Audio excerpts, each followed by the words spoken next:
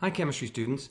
Thus far, we've been looking at in chemical kinetics the idea of a rate law and how to obtain that thing, this rate law, from an experimental set of data. And what the rate law ends up telling us is this. It tells us how fast we can go, okay, due to some concentration of reactants. So that's really what it's doing. It's talking about how fast due to concentration, molarity. All right, well, what if we wanted to ask other questions? Questions like, what if we asked, what is the concentration after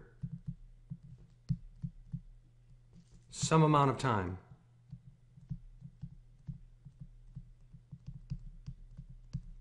Well, unfortunately, the rate law itself does not give us the ability to do that because it's talking about how fast, not time. And there's a difference.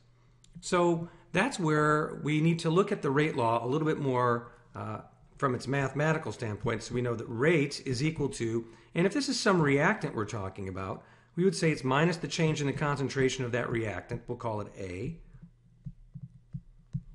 And it's equal to K times the power of that reactant raised to some power x.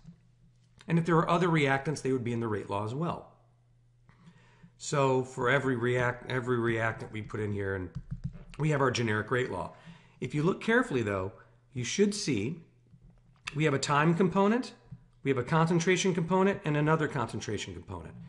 And there might be a way to change what we have here into something more useful. And there's a mathematical technique which allows us to do so. So we can take this particular set of equations like this, and we can apply the mathematical technique called integration. It comes from calculus, and all it really does is it will take our particular guy right here and allow us to turning it into a new equation. But we can't do one just in a generic form like we did above. We actually have to be specific. So we're going to play a few games of what if. So we could ask the question, what if a reaction were zero order? And not just any reaction, we're going to talk about a very specific kind. We're going to talk about unimolecular. It's a big word, but it's pretty straightforward in what it's telling us. Unimolecular, meaning only one reactant. So we could have a reaction like this. A goes to products, or 2A goes to products, something like that. And what I'm going to recommend is that you look at this from the point of view that you can convert anything into A goes to products. Because for this one right here, which has 2A, we could just make this A goes to 1/2 of a product, and that's just fine and dandy in terms of balancing chemical reactions. So we're going to deal with unimolecular reactions, and we're going to ask questions like, what if that unimolecular reaction were zero order? And if you do that, if you ask that question, then our rate becomes minus the change in the concentration of our A divided by the change in time, K times A to the what power? 0. So it becomes equal to K.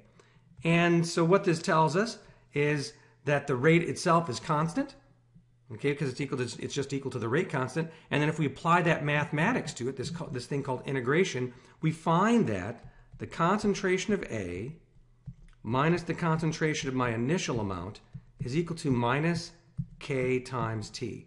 So we need to just know what these things mean. This is the concentration at any time.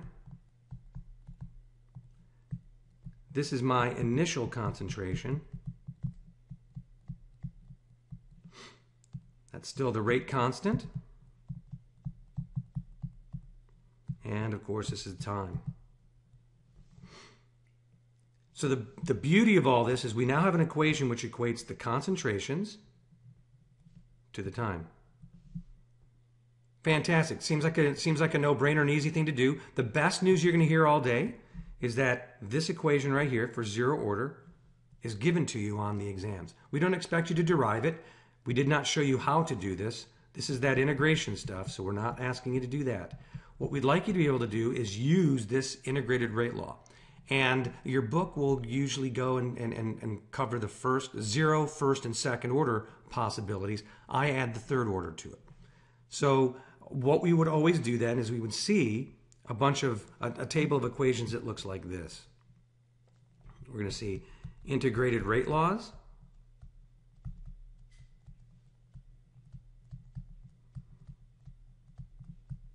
and it'll be for a reaction like this. A goes to products. Doesn't matter what it is, what the products are, and it doesn't matter what the substance is. Okay, it's just one thing breaking apart or combining to form new products. The key thing is that we can say for zero order, we know the answer. It is the concentration of A minus the initial concentration is equal to minus KT. We could do this for first order. When we do first order, we find that the natural log of A minus the natural log of A naught is equal to minus KT. For second order, we find 1 over A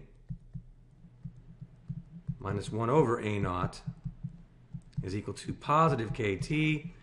And finally, for third order, we find 1 over A squared minus 1 over A naught squared is equal to 2 KT. All right, so here's the beauty once again.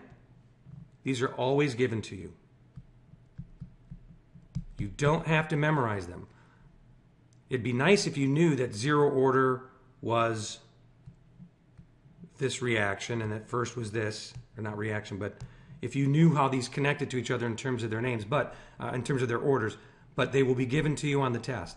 So these integrated rate laws are now a tool for us to answer questions. And there'll be a series of videos to show you how we use these and to talk more about them. One last thing before I sign off on this video is what do we do about this guy right here with the natural log in it, the first order. The beautiful and nice little thing we can do here is we can clear it up. We can use log algebra, and remember that if we subtract two logs, it's the same thing as dividing them, and it simplifies this a little bit to minus KT, and we get a whole new separate relationship for first order. So just something we can do that simplifies our life. We'll use both of these as time goes on. There you have it, a start to integrated rate laws.